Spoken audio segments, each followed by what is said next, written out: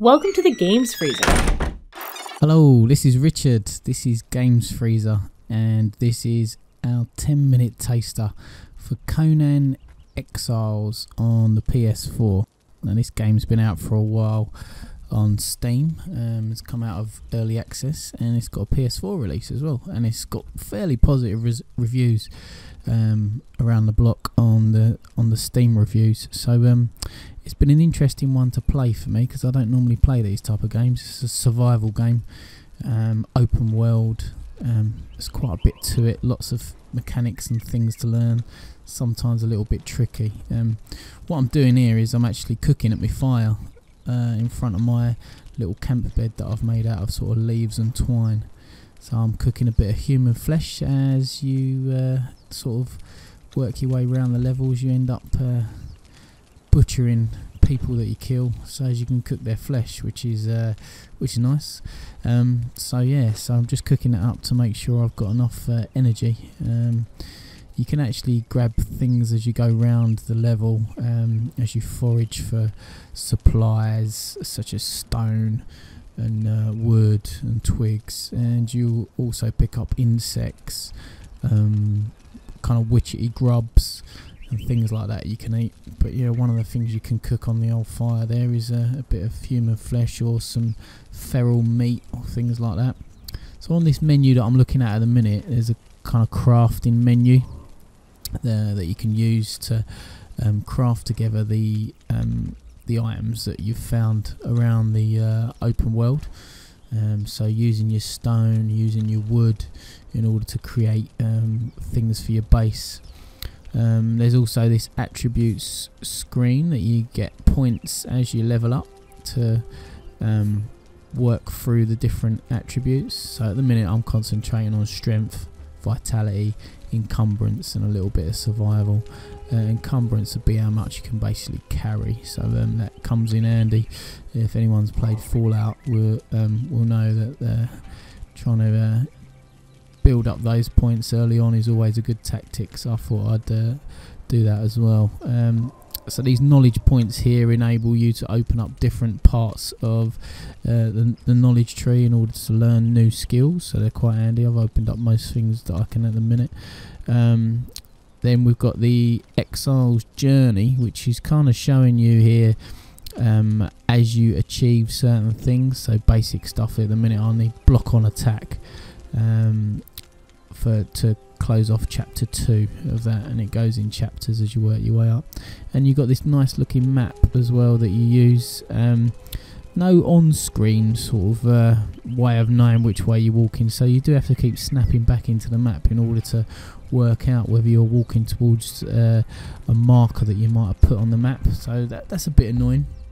There are some small things that do annoy you as you work your way through the game. Actually, that wheel where you get to choose the items is a bit finicky sometimes, trying to transfer things out of your inventory onto the wheel, like I'm doing now, just to get a bit of building material in there. So you have to get it into the wheel first, and then you can choose it on the wheel in order to lay your building materials down. So let's lay some foundations and create a little shelter, shall we? So a by 4 shelter should be nice and quick and easy to build. So we've got this kind of door. Let's have the door. Where do we want it facing? Face the campfire. That's probably a good one. Yeah, there we go. So we've got a nice little door. Right, so now I need to work with me wheel again. What have I got? I've got craft a few more bits. Let's craft some frames. So these come with a little window in them, so as you can look out. So I need to get those frames, or those walls, sort of into my wheel. So again, I've got to fiddle around with inventory, get those in there. Building feels kind of similar to Fallout 4 actually. Maybe it's a bit better than Fallout 4, thinking about it, because it's a bit easier to sort of place things where you want them. They seem to snap a bit better onto the building blocks, whereas in Fallout 4 it was a bit of a hit and miss. Sometimes you ended up like with some weird old structures, but this feels a bit more secure when you pull things together. So yeah, so what I'm doing here is I'm snapping things into the wheel, the things that I want to line up and use, and then I have to go back into the wheel to use them. So it's like L1 to go into the wheel. There we go. Okay. There we go. Right. Okay. So a bit of backstory to this while I'm building the walls around the edges. When you start, you're on a cross.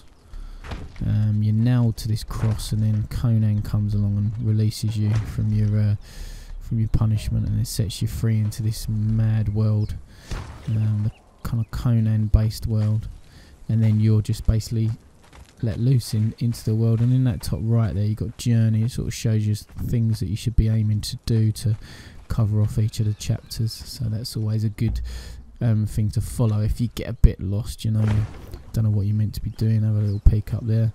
But it's not hard and fast. You don't have to do those things. You can do them as and when in any order, which is quite cool. So yeah, so you got this these bedrolls that act as spawn points. So if you die while you're on your journey, when you respawn, it'll be wherever you made your last bedroll. So let's put our bedroll. Again, I'm gonna have to put it into the wheel, which is annoying. Okay, and then I have to go to the wheel, select it. Right, bedroll in here in my little covered part of my house. So yeah, so that is that. Let's get some rocks. So you use these tools that you build yourself. You build like a this kind of hammer tool with a bit of a stick and some flint and some rock, and then you can go about cracking down these stones and adding them to your inventory, so as you've got enough resource. So you do spend your time doing this kind of stuff a lot of the time, which is quite fun actually. So quite therapeutic when you find a nice quiet area in the game where things are not attacking you, and then that's always a good place to sort of just set up to make a camp. So I'm just fixing my my hatchet there, because it was running low on the old damage, and now I'm alright to go again.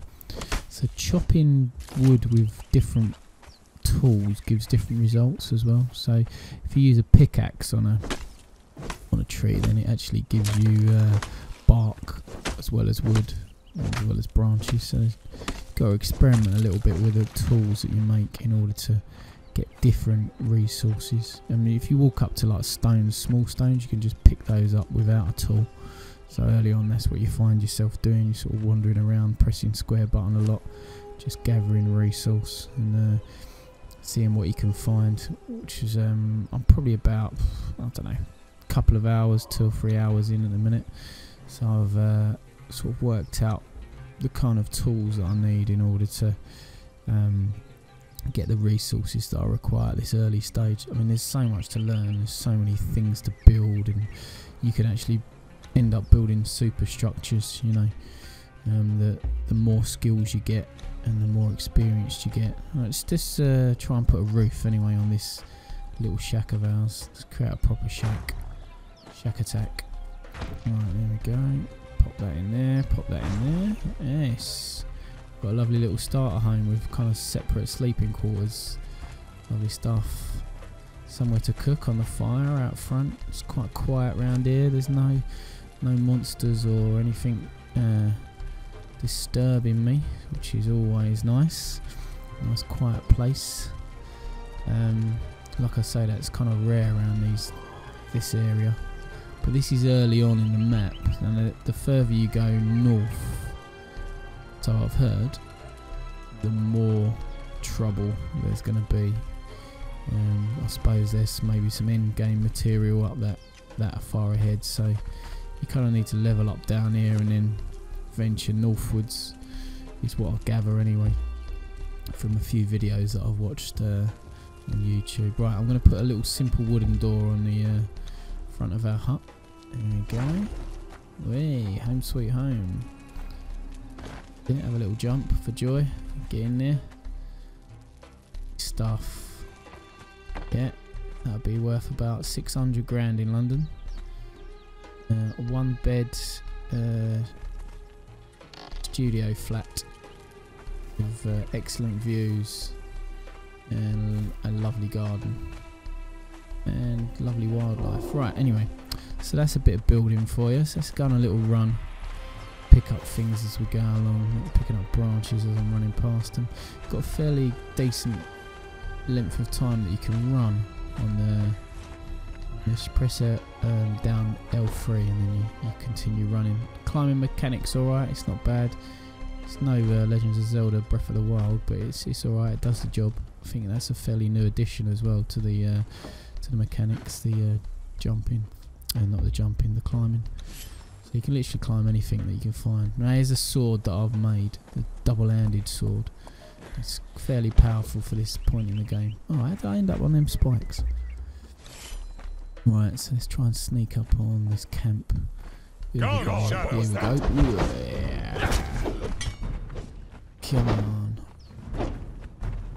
It could be fairly powerful. Yeah, it's nice. Nice bloody mess that they end up in. Got that geezer over there. Look, what's he up to? Looks like he's kneeling down to pray or something. Oh, it's a bird. Bird on bird action. Ooh, nice, that's it. So I've used a mixture there of the special attack and the standard attack. Special attack obviously got a bigger animation to it, so it leaves yourself open if you miss. Whereas the standard attack's a bit more to the point. Right, so I'm just hacking up some human flesh. You also get a bit of hide as well for hacking up and butchering the people that you've just killed, which is a bit grim, I know, but there you go. Right, you can get the loot as well. Loot bag, nice. There's a Defari archer in here somewhere, but I can't seem to see where they are, so we'll just take the loot. Yeah, they look to have disappeared, which is a bit odd. See what's in their loot chest. That's one thing I didn't make in our little camp. I should have made a loot chest, so you can store items in there. So as when you die out in the wild, then you don't lose everything. You can go back to your loot chest and take out the stuff that you've collected. I'm actually playing it on easy. Reason I did that is I just want to get used to the mechanics and the way it pans out. I think harder difficulties might be a bit too unforgiving for someone like me who hasn't really played any survival games. I've watched a lot of people play them, but I've never really got involved. Like Rust, etc. So I thought I'd just start with a nice easy level, ease my way in and see how we go. I think you can change it as you go along actually. I'm also offline as well, as one of the recommendations that was made. But get used to the way the game works and then maybe enter the world of online, which is again going to be a little less forgiving. Give yourself more of a challenge. Right, so let's just scout out this area, see who's about. Got some kind of antelope down there. Let's try and take the high ground. See what we can see.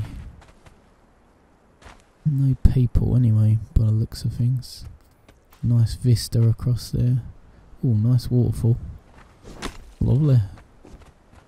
In places this game looks absolutely fantastic. And for an open world made by an indie developer, it's pretty impressive. Alright, what we got here? Anything of note? What's that in the old distance? It looks like a giant spider. Ew. I hate spiders. Especially ones that are that big. Jesus Christ. A bit like a false widow. Gotcha. Ew. Right, let's hack her up. Nothing on it. Let's see what we get. Feral flesh, and chitin. Shitting and the chitin. I'm not sure what chitin is. Sure I'll be able to use it. Ooh, what's this? It's like a bit of a temple. Let's fast forward a bit. So I had a bit of trouble with the river there. Let's take you to this temple as I sneak up. You know me, still same old G. Alright, okay.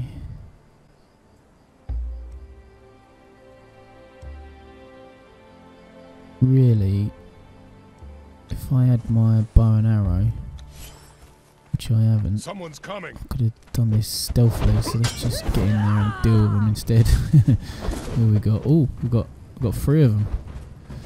What we got, lads? XL2, yes. This sword's pretty bloody good, to be fair. Nice. Right, it's got a bit dark, so I've got to turn my lights on. Look at this, looks as though they were praying to some god, so you get to choose a religion at the start. I'm not too sure how much of a role that plays in the overall gameplay, but I think you can build like different statues for people with the same religion to come and pray at and worship.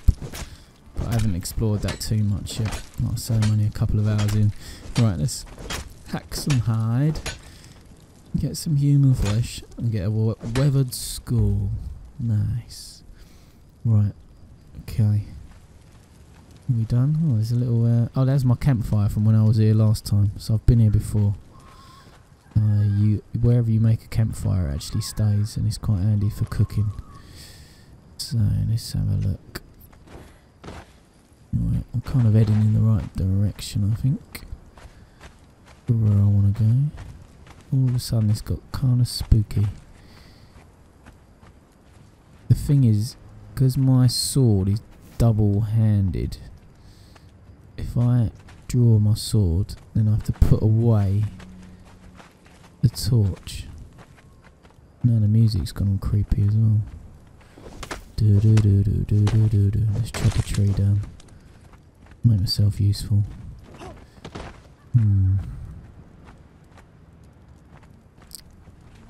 Doesn't seem like you need sleep, which is odd. I thought you might have been able to have the option to have a kip, especially if you've got a little shelter. What was that? Sounds like them bloody spiders. Ugh. Do actually get a chill down my spine when I play a game with spiders in. I'm extremely arachnophobic. Oh, what's going on around here? I think this is where that waterfall is, isn't it? What's that? No, that ain't it. This kind of area. Yeah, it's got to be the waterfall because I can hear the water. Right, okay. Bet you in the light this is not a very scary area, but at the minute I'm expecting at any second for a spider to jump out on me. It actually creates a decent atmosphere, this game. I do enjoy it. I've put a bit of time in it so far, and hopefully I'll be putting a few more hours in as well. Let's see what happens anyway. www.gamesfreezer.eu